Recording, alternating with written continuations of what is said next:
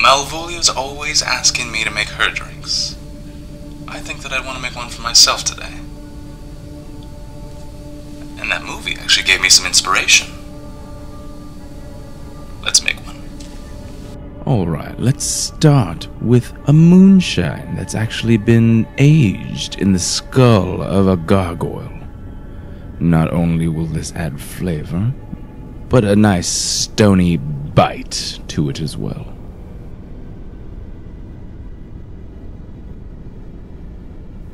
We shall follow that up with a fortified blood wine concentrate. This will add some amazing tasting notes to this drink. Next, I'm adding a very interesting ingredient.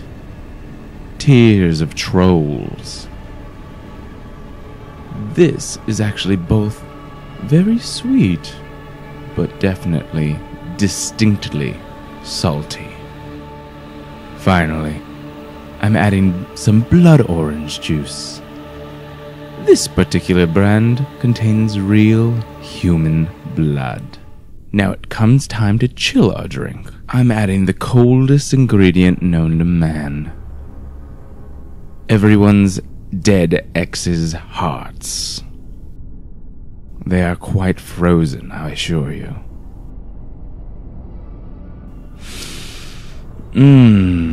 The aroma of this drink is devilish indeed.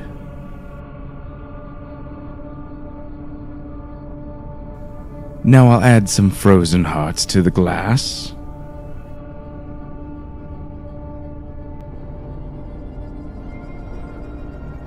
Now I'll pour our sinister concoction into the glass.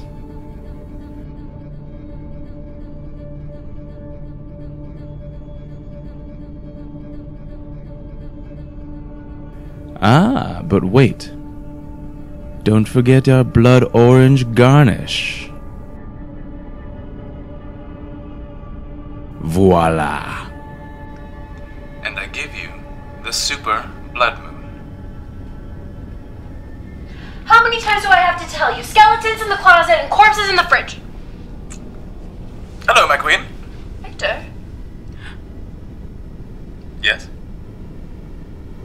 Victor, what are you doing? Well, they followed me, so I was making them a drink. For me. You were making it for me. This drink is much too harsh for you. This is a drink for me.